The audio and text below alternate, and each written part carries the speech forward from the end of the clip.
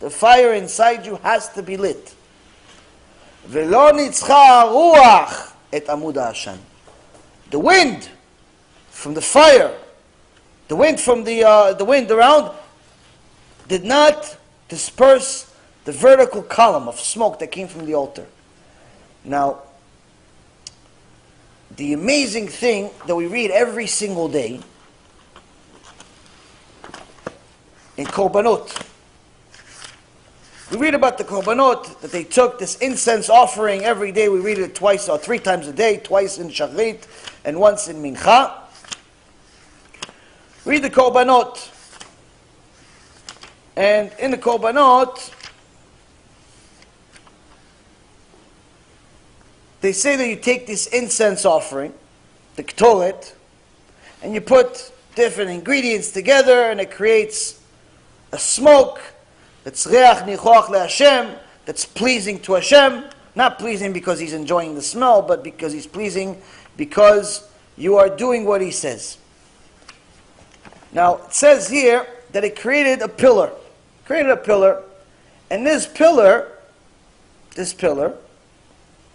even if strong wind, hurricanes, tornadoes, Irma, whoever showed up, doesn't change. The pillar is like a stone pillar. The pillar is like you have a stone coming from the Beit HaMikdash all the way to Shamayim. Nothing can move it. This is one of the miracles. One of the miracles. Even on windy days, the pillar stands still. Now, every day, we read this korbanot, the incense offering, the ktoret, but most people miss one of the greatest things that you could ever understand. And this is one of my first big chidushim, and probably still my favorite. Mamash, worth coming to the world just to understand what it really means. Now, you read all this Ktoret, you see, Vayomer Hashem el Moshe, Kach lecha samim nataf ushchet v'chebena samim ulevana zakah bad bad yeh. Hashem said to Moshe Rabbeinu, in the book of Exodus chapter 3,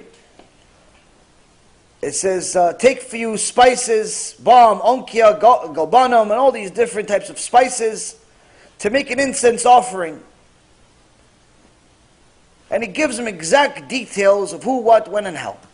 Now we are forbidden from trying. First of all, we don't know how. Even if we have the ingredients, we don't know the exact amounts. Now, for anyone that wants to be a hero and go against Hashem's will and still try to make it, you should know what it also says in the same tefillah, in the same place. It says if anyone makes a mistake with the ktoret, it's karet. It's din karet. What's karet? The same punishment you get for chilul Shabbat. Same punishment that you get for chilul Shabbat. You understand? So now, after we have the ingredients, it says, okay, you have the ingredients, good, chazak u'baruch. But it says Rabbi Natan, Rabbi Yehuda, both have the same opinion. They said, if someone makes a mistake, they forget one of the ingredients. They forget one ingredient. Or they don't forget the ingredients. They put all of them, but they put the wrong amount. On one of them, they have all of them. Everything is good, perfect. They need 1 gram, you put 1 gram. You do 1.5 gram, 1.5 gram. 3 grams, no problem. Everything is exact. But one of them, it's not 1 gram, it's like 0.99 of a gram. It's a little tiny mistake. Tiny. Small. It says, chayav mita, death penalty. Oh. We read this in tefillah 3 times a day. Chayav mita, just fire the guy. Why would someone want to do this job? Exactly, why would anybody want to do this job? But on top of that, why are you so harsh? Why machmir? What you guys, satmir? What happened to you? What's going on with you guys? Why kill him? Just tell the guy, listen, thank you very much for your service, you're fired. No severance. Well, try it again. Hey, then try again. No, Hashem says no good, okay, fine, we'll go. I'm not going to kill the guy.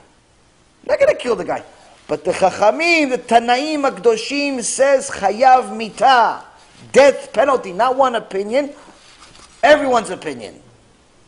He made a mistake, misken. How many times do we make mistakes against Hashem? Every day. Hashem doesn't kill us every day.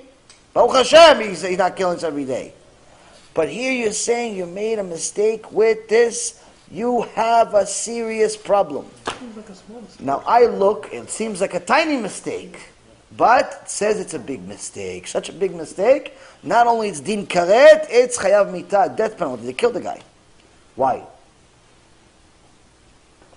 So one time, Rabotai, I had this Chiddush a few years ago. Mamash, worth $1 million a day. I'll give it to you for free, as long as you remember what it says when you read Korbanot. Now, when they made these incense offering, the Mishnah in Avot, right here, is telling you what's the end product. What's the end product? Smoke came out. Smoke came out, reached the sky. Reached the sky. Wind comes, nothing changes. Wind comes, nothing changes. So now, what does this mean? What is the actual effect of this pillar that we have in Beit HaMikdash? Let's think about it. Who sees it? Who sees this? 3 types of people. 3 types of people. First guy's in the camp. He's in the desert with everyone else, millions of people in the camp. But you know, sometimes your wife yells at you, the kids don't want to clean the dishes, the rabbi gave you a little bit of a musar you didn't like. Sometimes you have some issues. You got fired. You have some little emunah issues. It says you look up, oh, Hashem is in control. Why? This is 100% a miracle. So you see Hashem at work. It's not like a hidden miracle or a miracle you have to look for. It's mamash, a miracle in front of your eyes. There's a wind, there's Irma, the wind over here, and the thing's not moving. It's Hashem at work. Baruch Hashem, you don't have emunah issues anymore. Why? If Hashem can figure out to get the wind, not to touch the smoke here, and it reaches all the way to the sky, when I can barely light the fire for a barbecue, that I'm sure Hashem can find me a new job. I'm sure Hashem can teach my kids better musar. I'm sure Hashem could calm my rabbi down a little bit to tell me he loves me more. I'm sure he can figure those other things out. Baruch Hashem, chatanu avinu pashanu. Hashem, I'm sorry for having any doubts. That's the first guy.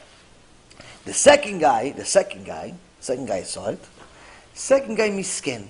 When he had the emunah issues, he didn't look up. He just left.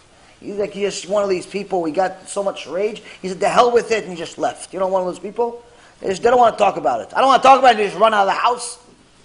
Like a little mouse, they run. Okay, he ran away. But you know, after a while, you run, you get tired. What do you do when you get tired? You look back. How long have I gone? He's in the mountains already. He's looking back, and he sees Am Yisrael in the camps, in the desert, millions of them. You can't miss it. See millions of them over there at the camps, this, that. And he sees the pillar of smoke. He says, wow, you know what? Judaism is not just about the Jews. Judaism really is about Hashem and me. Judaism does not depend on the Jewish people. Judaism depends on you and Hashem. If you do the will of Hashem, you're okay. Whether they do it or not is not your problem. Of course it says, Kol Yisrael Aravim Zeh Lazeh, everyone's responsible for each other. But bottom line, if they are all Rishayim, they don't want to do anything, they want to wear Avodah Zarah on their head, they want to drive on Shabbat, they want to eat non-kosher, they want to steal, they want to do all these different things, you do tshuva, you're okay. You okay? He says, I see the pillar and I realize, it's a miracle. What do you mean a miracle? Hashem is in control. He goes back to the camp. So the first guy had emunah issues, you gave him chizuk.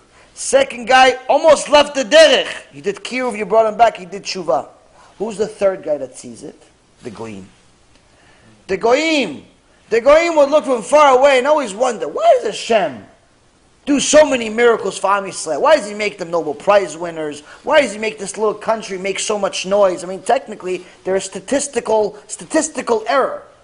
We should never hear about the Jews. There's, 15, 20 million of them? How many? Out of 8 billion people? It's not even a rounding error. When you say 8 billion, you don't literally mean 8 billion. It's probably 7.96 billion. So you round off the extra 40 million to just say 8 billion. Meaning that the 20 million is not even a rounding error. You should never hear about any Jew. There's many countries that are much greater in size than Israel. You never heard of them before. Jew, every day is in the news. Every single day we're in the news. Every single day we're in reports. Every single day we achieve something. Every single day we do something somebody knows about, and it's reported everywhere. How? The Goyim always asking, why are they rich? Why are they smart? Why are they this? Why? Why are they so confident? And then they see the pillar of smoke of the Beit HaMikdash or the tabernacle and say, they're doing the will of Hashem. They're doing the will of Hashem. Look, we're not doing any smoke. What do? We're worshiping an idol. We're worshiping Buddha. We're worshiping some idiot that died 2,000 years ago. What are we doing, the Goyim? What are we doing? Nothing. We're investing into businesses, into money, into material, and doing all of the things that God's giving us, we're using against them. The Jews, at least, they're doing the will of Hashem. Look, they made a smoke. They have a Beit HaMikdash. That's why Hashem does what they want. Hashem gives them a reward. So what you do now? You had emunah with the first guy, kiruv with the second guy, with the goyim, kiddush Hashem. You sanctified Hashem's name. So here we see three good, amazing things from one maaseh, from the smoke. That's not the Chiddush though. That's just the reality. What's the Chiddush? The Chiddush is what happens when you make a mistake. Why does Rabbi Natan, Rabbi Yehuda say chayav mitah?